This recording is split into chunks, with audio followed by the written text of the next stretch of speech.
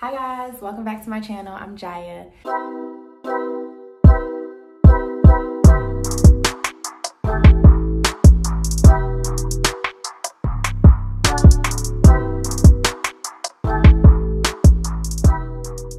So this week is going to be a lot less of me sitting right here and talking and a lot more of me showing you guys something that I worked on about a week ago. Okay, stop. Okay, something that I worked on about a week. Something I worked on last week, which was our wedding party proposals. So my fiance and I really wanted to find a way to ask everyone to be a part of our big day in a very personalized way. So we came up with wedding proposal boxes. We are very fortunate that we have a lot of people around us that love and care about us and support our relationship. So that meant a lot of people that we wanted to include. We did have to narrow it down a bit, but we still weren't able to get it very small. So we have 12 bridesmaids, 12 groomsmen, 2 flower girls, and 2 ring bearers. So that is 28 boxes that we needed to put together. And originally our plan was to use Etsy and then just put the things together. But I got a Cricut for Christmas. So I was like, you know, why not? I like crafting. I can figure this out. So with the help of Michael's, Party City, Amazon, a bunch of YouTube videos, I was able to turn all of this into all of this. It was so much fun. It did take a lot of work and a lot of patience and a lot of love went into it, but it paid off because everybody loved them. So I'm going to show you guys how I did it, so stay tuned. I'll also include most of the things that I used below. Let me know what you think in the comments and don't forget to like and subscribe. Enjoy.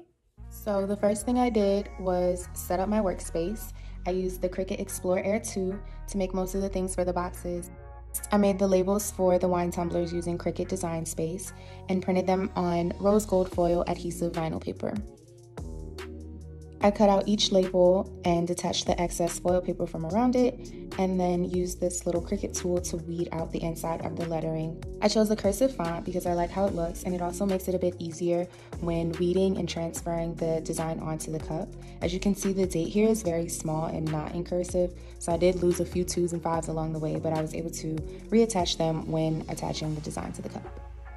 I used transfer tape and this little Cricut smoothing tool that came with the Cricut to attach the designs to the cups. This part was really easy. The hardest part of this entire process was definitely weeding out that little date. Word of advice from a novice Cricketer: larger fonts are your friend. Now I'm adding in the reusable straws that came with the cups. I actually got these cups from Amazon in a 12-pack for a pretty good deal. Next, I worked on the names for the bridesmaid boxes using Cricut Design Space to create the design again. This time I printed on white adhesive vinyl paper. Then I pretty much repeated the steps that I used to create the design for the wine tumblers, which was detach the excess paper and then weed out the inside of the lettering.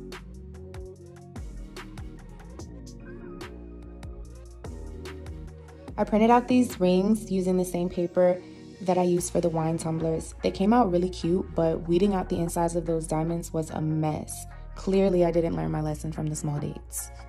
Then I used the transfer tape and the smoothing tool again to attach the names and the rings to the outside of each of the boxes.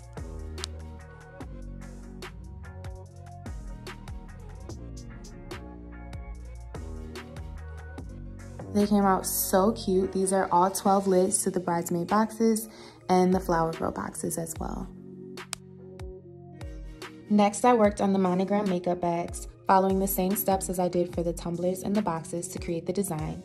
This time, however, I printed on gold vinyl iron-on paper. I followed the same steps of detaching the excess paper and weeding out the insides of the lettering. Since I printed the design on iron-on paper, I needed to use an iron to attach the design to the makeup bags. This step was actually pretty hard, but after a few trial and error and a bunch of YouTube videos, I figured out how to do it, and the bags came out really cute.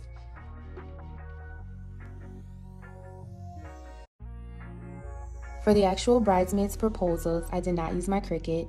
I printed the words on clear sticker paper on my printer at home and attached it to a 4x6 sheet of acrylic along with a small collage of me and each of the girls that I was asking. These actually took quite a bit of time to make. I was getting a lot of air bubbles when I was attaching the words, so I wanted to smooth all of those out, and I wanted to ensure that all the pictures were lined up straight, so that took some time. I took a quick break to teach Chris how to attach the designs to his flask for his groomsmen boxes so that he could work on those while I finished up the bridesmaid proposals.